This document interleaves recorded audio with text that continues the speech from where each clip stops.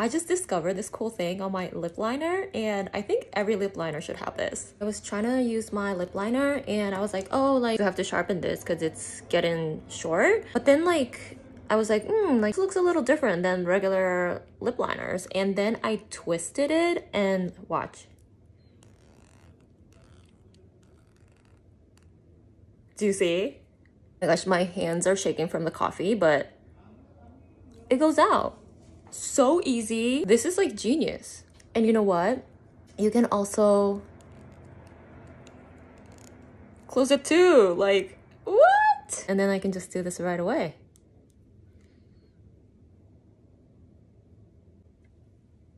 Genius. This is from Sephora. 10 out of 10.